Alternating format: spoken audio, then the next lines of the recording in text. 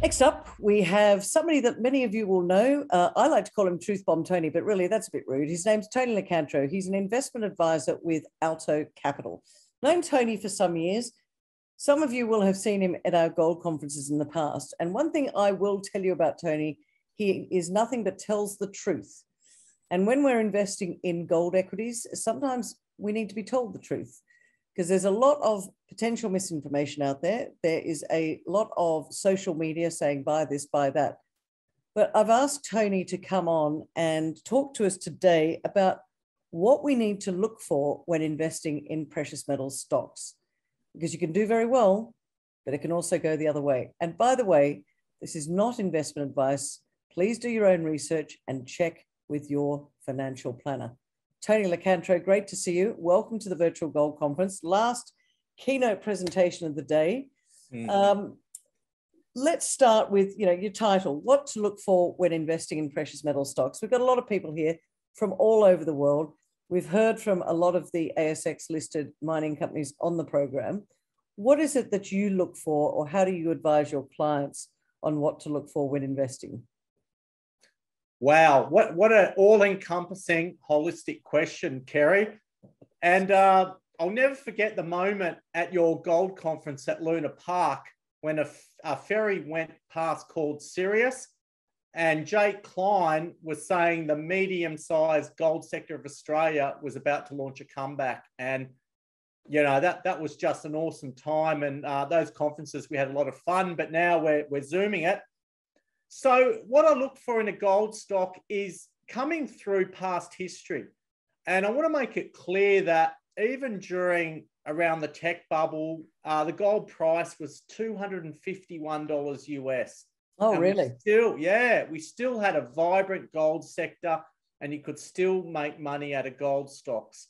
So what I've found is look for the exploration potential. Who has the potential for the ounces, the country risk, and the chance of drilling into a jewelry shop? I mean, who has that high-grade potential to go in and one big drill hole that will change everything?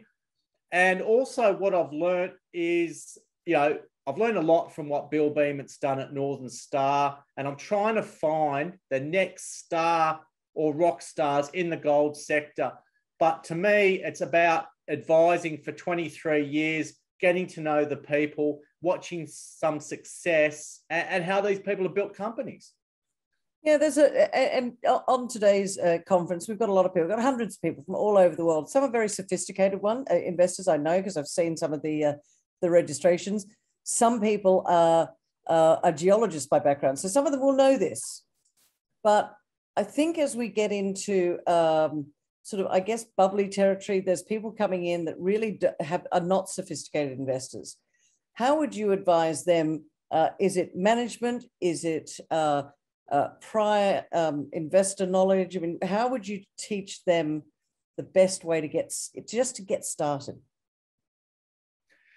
Well, I think you've got to look at the major producers for starters. And I think that's a good place to throw some money, then look towards the mid caps. And then I'd address the corporate activity, what's happened with Apollo and some other gold stocks. So if you look at who has done what corporate-wise, you'll start to learn pretty quick. But unfortunately, new investors just tend to jump on the bandwagon. They'll have some success and they'll think it's easy. But you do have to do the hard yards in the gold sector. But the good thing is, Kerry, is a lot of these stocks are still cheap relative to the gold price and where this sector could head. And that's what I wanted to ask you about today. It's been a very unloved sector. I mean, the stock market's not unloved, but precious metals, gold and silver, some have done very well. I'm not saying it's a sector that's been dead, but it's certainly not been something a lot of people are looked at. But I think it's coming back into favor. The gold price. I was talking to Egon von Greyers earlier, and Egon was talking about how it's wealth preservation rather than, and that's the physical, investing in physical gold, physical silver. That's wealth preservation, it's not investing. But gold equities, that's investing, isn't it? That's putting in, excuse me, I've been talking too long today. That is putting some money in, hoping for a return. That's very different from wealth preservation. Oh, certainly. That's where the real cheesecake is. And this is where you can make multiples on your money. And, what's happened with the bandwagon jumpers is a lot of other sectors you cannot value. Hydrogen, lithium, anything ending in IUM, which will shortly be ammonium. Investors can't value it. So everything gets huge market caps, whereas the gold sector, you can probably easily value it on ounces in the ground. There's very little in the way of corporate activity premiums. So I think the sector is too simple to look at until we see some stupidity. And that's why there's a lot of good value out there. And we're going to see a lot more corporate activity and companies that can get 1 million ounces of quality gold. They're going to be valued between $80 and $100 million plus. And with the takeover of Apollo, we've seen almost $200 million ascribed to just over 1 million ounces. So the stupidity will come, but at the moment, gold and silver equities are too sensibly priced. When you say they're too sensibly priced, is that because there hasn't been enough attention? When you say too sensibly priced, what do you mean by that? There just hasn't been any wild speculation. So what I'm thinking is speculators, those on social media, are more excited about these exotic sectors that will not produce anything apart from broken dreams and brokerage. So, the last really big gold bubble, I think you'd have to go back to 1978, 1980, when prices went absolutely insane. And I think even the true gold and silver believers probably can't fathom stupidity in prices. Yet, look at where the world is. I think that stupidity is going to come, Kerry. So we're talking here in 18th of November 2021. So you think now is a good time for our investor audience that are sitting out there? We've had a number of companies presenting today. We've got another couple coming forward. What have we got? Alice Queen, Golden Rim, and Barton Gold. Before we head into the Zoom networking, which I don't think you can join us with because you're very busy today. But do you think now is a good time? You said that it's not as crazy as the hydrogens and the other sectors. You think that gold is more easy to value? Is that what you're suggesting for investors? I think the stocks really have done bugger all, and there's lots of value there. At the moment, where market caps, you can buy some of these stocks for around $10 million market caps. And not only are you getting ounces in the ground, but you're getting exploration potential as well. So I think, the sector is probably fairly priced at the moment. And a lot of stocks, I still think, have multiple upside potential because the flood of stupid money is nowhere near it at the moment. I think, people are chasing whatever's sexy, and that extends to crypto. It extends to all these other stocks where there's a money flow and there's trading activity. So what I've been saying to my clients is, look, let's buy these stocks on the back foot and eventually value will be realized. So I think still, even though the gold price is starting to perform, the equities are undervalued relative to the gold price. Yeah, and what would you say? You're a broker. What would you say to people that are looking at this and going, well, we've heard about physical gold and physical silver today. How would you describe it with a way to make money? Is it the leverage to the gold price? Is, you pick the right stock. You can also pick the wrong stock. How do you go about mitigating your risk in gold equities? Or should I say precious metals? Because it's also silver. Oh, for sure. I guess you back management. You do the back of the envelope calculation where you value gold in the ground at $40 to $100 an ounce. You look at the jurisdiction. You look at, is this deposit a chance of being mined? So you really have to research into it. But if you look at where some of the producers were, like your Northern Stars, Newcrest and Regis, you'll see that the sector has been in the doldrums. but we do have an emerging mid-tier sector coming through as well. But for me, there's lots of stocks that there's a few stocks under 3 cents that I'd certainly be buying at the moment, Kerry. Okay, well, we won't go into those just yet, not unless they're the ones that are on my program. But look, I don't want to pick any particular ones out today.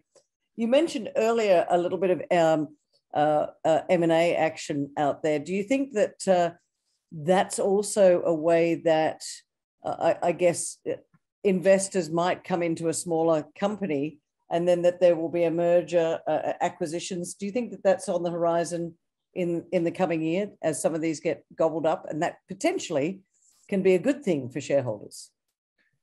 I think early takeovers are a bit of a double-edged sword because, whilst you get the exit normally above what you paid for it, the potential, you're sort of being taken out at an early stage. And if you look at the battle for Apollo between Gold Road and Ramilius, there's certainly some interest there. And I think that area will come into vogue where the majors will say, hey, look, we're not replenishing our answers. Let's look towards the juniors. And you've seen that with the likes of Gascoigne, Dacian, and some other companies. So I think M&A will come to the fore, but the gold sector is full of egos. So often it's the corporate activity that comes once prices get out of control. In terms of a stock that you're looking at, do you prefer gold, silver, or are you agnostic? Totally agnostic. I'm an advisor who will look at opportunities that simply make clients money. I still think that the way the world is, owning precious metals, physical, is certainly worthwhile.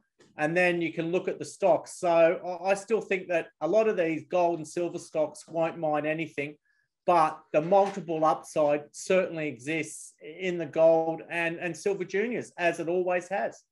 I have to make mention of this, Tony. You didn't see it, but your beautiful dog just went outside, came back in, did all these things around the curtain. Gotta love Zoom, ladies and gentlemen. What sort of dog was that came past? It's a bit of this, bit of that. He's 10 years old now, so he's just really a couch potato. But yeah, I obviously I'm in a 1-bedroom unit, so he needs his room. So anyway, yeah, God bless Zoom.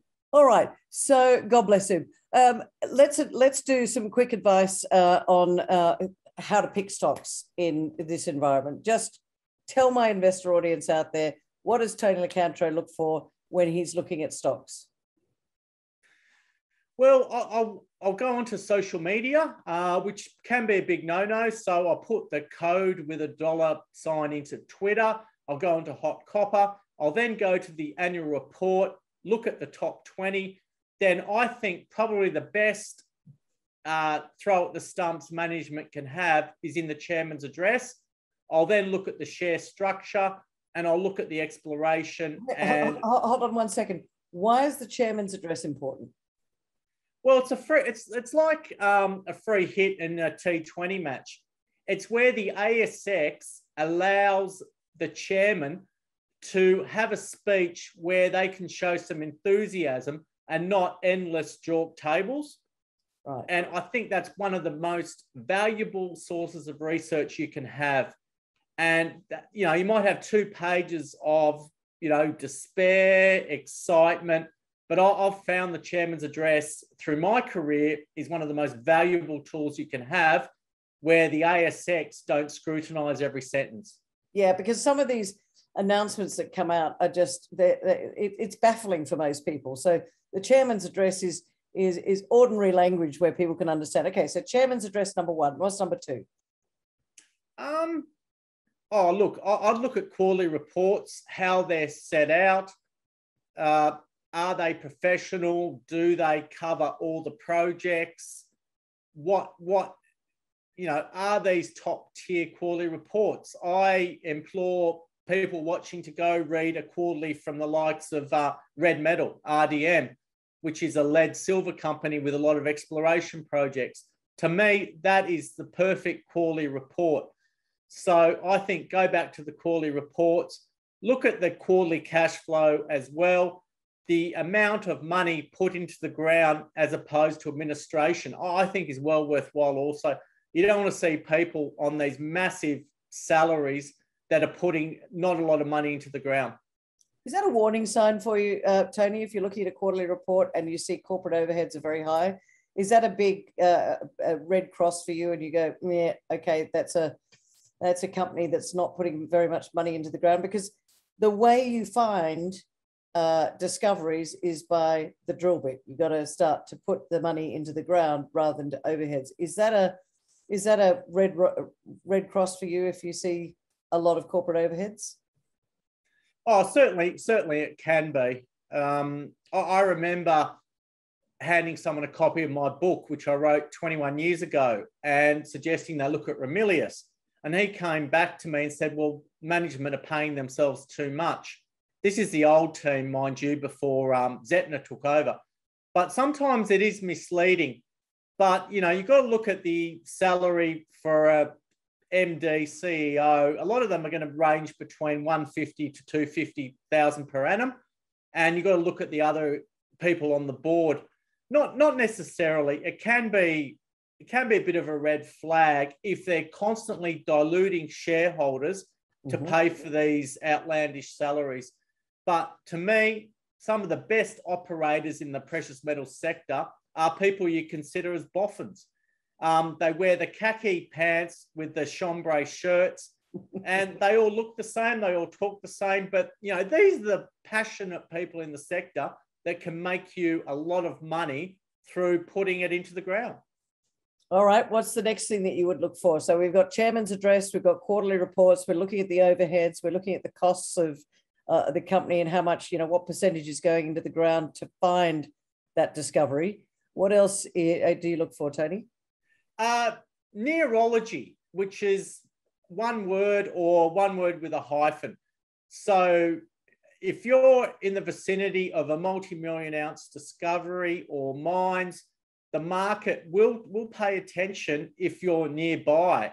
So I think if you're close to operating mines, you do have a chance there once heat comes into the gold sector. Or in the case of Gold Road, which was previously in control of the Yamana belt, if you have a totally virgin belt and then you make a huge discovery. So it's a combination of neurology and total control of a greenstone belt. So that's a combination of both those two, Kerry. And I also like to have a squiz at the top 20. And it takes experience. I'm not going to mention names, but you can work out who are flippers, who's for real, who's likely to buy more, and who's just there for a one-night stand. Which is a very good point. If people are investing in these companies, do you suggest that they be sticky investors or take profit off the table as they're going along? I'm just trying to get a really good sense of how you make money for your clients in these times, Tony. Well, from my 23 years of advising, I've found that my clients they have an allergy to taking 10 times their money. Whenever a stock will go 10 times, they always want to hang out for more. Then that stock halves, and then they're unhappy with the 5-bagger. So ideally, what you want is like what I was faced with in May 2007, where Ramilius came out with 48 metres at 154 grams per tonne gold. Goodness, and then it was on for young and old. Oh, that was amazing. I think I had my biggest month of brokerage ever. And, mums and dads that put 20, 25 grand in that stock became millionaires. But unfortunately, it's getting harder now. So you really have to hang on through all the phases. But once something goes 5 to 10 times, I'm suggesting take a bit of profit and let's look for the next one. But what my clients have been guilty of through all this time is not selling, and everyone is doing their darndest to stuff it up. So, if you've made 5 to 10 times your money, for goodness sake, just take some. He nearly said something very un-PC there, but he knows that I'm quite proper. You are. With taking profits and looking on for the next one, you'd leave some around as well, would you, or not? I mean, if you think it's a really good project, I mean, if it's a company that's got a good project, why wouldn't you leave some money on the table? Because it could keep going. I think from experience, you learn what type of projects are going to get to that multi-million ounce potential, who is really possessing the corporate now, similar to what Bill Beeman has, to go in and pick off assets at the bottom of the cycle, then turn it into a real company. So I think one aspect, Kerry, that a lot of investors miss is that for these gold companies to grow, you need a serious period of gold price weakness where the majors will throw out assets. So, so people say, well, look, I could have held Northern Star from 1 cent to $17. Yeah, well, good luck with that, because the Australian gold index lost 2/3 of its value along the way. Right. So either you're in a coma or you're in jail. That's the only way you would have held on to that stock all the way, or you lost your holder statement. So, you know, investment success in hindsight, you know, it's 20/20 vision. There's some companies out there at the moment that are looking at, you know, in and around old workings. Do you think that's a good idea, or do you prefer them to go out and look at ground that's not been gone over before? Wow, what a bloody good question, Kerry. I think companies that drill step out holes and have success should be rewarded. Companies that drill directors' holes, as they're called, straight into the guts of a system, are going to get that hit when the market goes crazy. But I think, you know, looking at virgin areas, stepping out, looking at strike lengths, I think that's where you're going to get your reward. When everyone's looking for a bandwagon, you know, why wouldn't you drill near a mine? Because that's where you're going to get your multiples. But I think courage in moving away from a mine area is ultimately going to be rewarded. And I think that's what's happening with one of my companies at the moment, Pac Gold, PGO. Yeah. And Alice Queen's up next. That's one that you've liked as well. Very, very interesting company, which has some Cadia-style targets in New South Wales. They just released their scoping study at Horn Island, which hasn't been that well received. It was only a modest increase in the resource. However, I think the market's probably been a little bit harsh on this company. And, you know, if I'm looking at stocks around that 1 cent mark, I think that that's a company that certainly has multiple upside potential where you are buying it on the back foot. And we have had some success with Alice Queen in the past. And I think that at the moment, one of the good things is you're buying a little bit of bad news, Kerry. And, you know, no doubt Andrew Buxton is going to say, well, hey, wait a sec, we've got the gold in the ground. We've got St. Barbara looking after us. So often it's these 1 cent opportunities that make you the real money. So certainly one to watch at a very good price. My final question to you, Tony, is, well, there's two final questions. Do you think that right now we're at the bottom of the market? In other words, gold and silver haven't been looked at. They're kind of been, as you say, everyone's been looking at the sort of the EV stocks, the green technologies, all that sort of stuff, and they've kind of ignored gold. Do you think now is a good time to be taking a really good look at some of these equity stocks? I think being a permanent bull or being positive on the gold and silver sector certainly helps, because we're looking at a sector that's still largely unloved. The youth aren't really into it. So I think there's enormous value in a lot of these companies that if you look at what they've got in the ground, you look at the potential for the silver price to be manipulated. Oh, I didn't say that, did I? Sorry. You did. The silver price to go up. There's incredible value there. And I think people will realise that once, you know, hydrogen is a long time off. You know, lithium has recovered, but it's mainly bandwagon jumpers. So, there's enormous value in some of these stocks. Majors, mid-tiers are going to be looking for acquisitions. So I think now really is the time to buy based on where we are in relation to inflation. Interest rates are going to go higher. Bank interest is still going to be quite low. And I'm thinking that, there's going to be a rush for physical gold and physical silver as a safe haven, really, Kerry, to maintain your purchasing power, which is still going to provide, the right environment to make 5 to 10 times your money on some of these gold juniors and silver juniors.